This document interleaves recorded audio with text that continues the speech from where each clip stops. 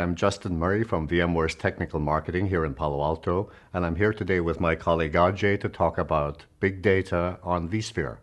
Ajay, may I ask you to introduce yourself first? Thank you, Justin. Hi, I'm Ajay Sablok, Senior Director of IT Applications for Global Services, Big Data, Enterprise Business Intelligence, and Master Data Management. Ajay, congratulations first of all on the Digital Edge 50 award that you won recently for your analytics work. Could you tell us a little bit about the business needs and use cases that the company required when they were embarking on big data? Yeah, thank you, Justin. From the very outset, we had determined in IT that we would not implement a Hadoop platform until we had a business use case to justify it. The first opportunity came about 2 years ago when partner marketing and sales operations, along with the pricing teams, got together and determined the need for a list price optimization solution, along with a way to build what-if models for deal discount tiers. We looked at the requirements and determined that a lot of the data processing that would be needed for this model would have to have some heavy lifting through a platform such as Hadoop. Hence, we determined the need for a Hadoop implementation, and we were able to successfully implement it and have a successful outcome as well. Deployment. Nice work. And how long has your department been working in the big data area within VMware IT? Well, we started back in March 2015, so it's been 2 years, and we've come a long way since then. And could you describe for us the users of big data and how they access the data? Yeah, certainly. We have two categories of users. The first one is a lot of our senior executives in the company, including Pat, our CEO, Zane, our CFO, and Bask, our CIOs. They consume a lot of the business metrics that are produced by these advanced analytics models. And the consumption is through reports and dashboards that are available to them over mobile devices or on their desktop. And what quantity of data are we talking about here, and how frequently is it changing? Well, the current Hadoop cluster has a capacity for 300 terabytes of storage, and we are about 50% consumed. Very good. And why did you consider virtualizing better than bare metal for your Hadoop environment? For a few reasons, starting with scalability. We determined that virtualizing Hadoop would result in a standardized node definition, and we could easily scale the Hadoop cluster up or down by just adding standardized nodes that can be provisioned very quickly in a virtual environment. From templates, effectively. Absolutely, from templates. Mm-hmm. And indeed, that was a great decision. Plus, I think the processing power in a virtual environment is as good, if not better in some cases. We also determined that the storage layer that we were planning to use would work pretty effectively with a virtualized environment.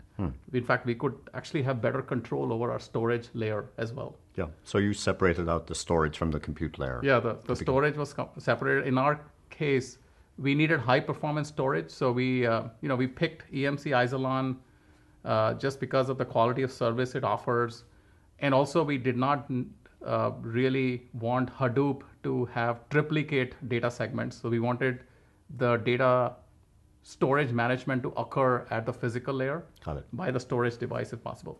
So are you using anything other than virtualization for the platform? So currently, no, it is vSphere only, and we are fully virtualized. We are actually 100% virtualized.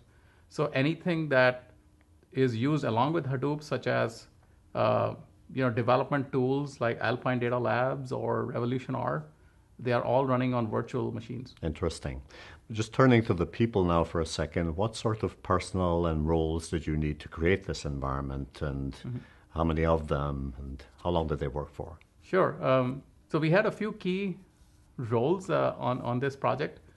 The vSphere admin was, of course, instrumental in ensuring that the Hadoop cluster, the virtualized infrastructure was designed properly. But then the Hadoop admin was also very important. And in fact, the collaboration and the communication between them was super important initially during the design phase to make sure that we came up with an optimal design and that the two were compatible. There was also the infrastructure engineer that was needed to configure the storage layer. Yep. So that's what essentially the key roles on the team. Those were the separations of concerns. Yeah. Yes. Yeah. And there was a choice made of different technologies at the beginning. How were your choices made, and what were the versions of Hadoop and versions of storage types that you chose? I think it depends a lot on the business use case, right? So we looked at the data sets that were needed to enable like the list price optimization model. Yep. And we determined that we would require a lot of historical bookings data and different complementary data sets. We determined that Hadoop would contain a lot of this historical data, but some of the complementary data sets would be available in our enterprise data warehouse, which is on the Greenplum technology. So we started looking for a query tool that could seamlessly glue the two data sources together. And we found that the Pivotal Hawk query tool would actually do a great job. Which is a SQL engine.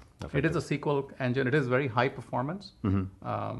It kind of does its own, Hawk query or data segments. Yep.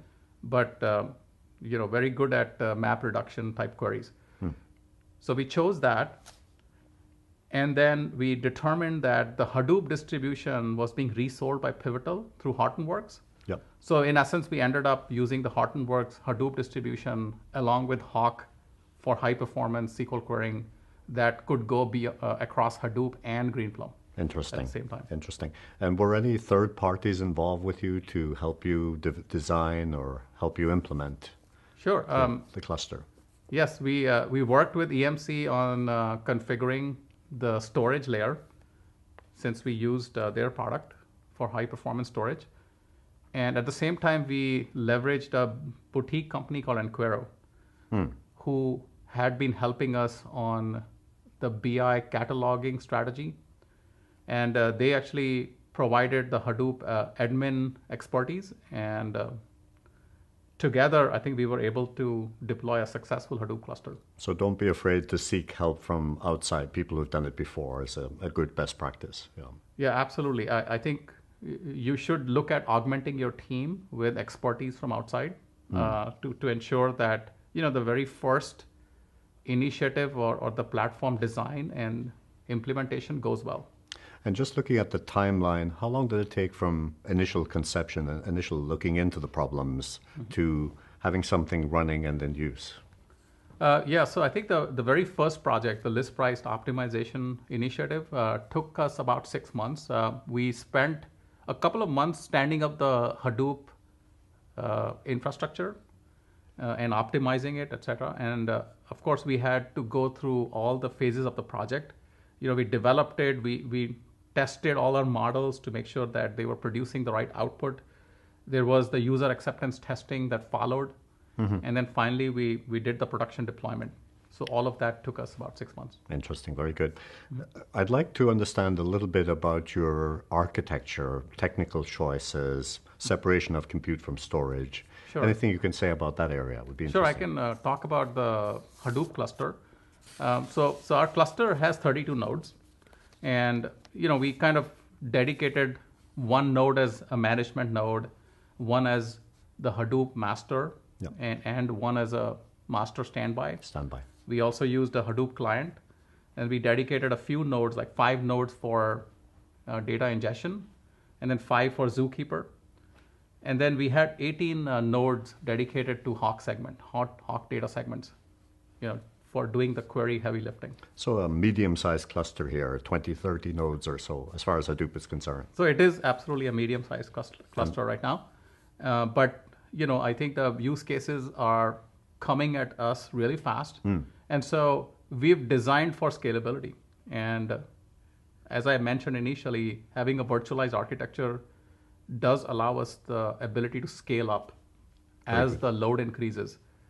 And we would do the same with storage as well. We'll keep adding, more controllers. Just coming over to that point, it's important to have your success criteria in front of you as you go on a project like this. What were your success criteria for this project? I think success criteria is important to ensure that the results are meaningful. We had some project-specific success criteria initially to ensure that what we built technically produced the right results. So we went through the initial checks and balances on our list price optimization and the what-if models. Business users were involved in that testing, and they ensured that the output was optimal. And then once we went live, we actually conducted some field tests with list price optimization results, meaning we actually, really optimized a few product list prices and tested them in the market and determined if the revenue, uptick was in the right direction or not. And sure enough, after a few months, we were able to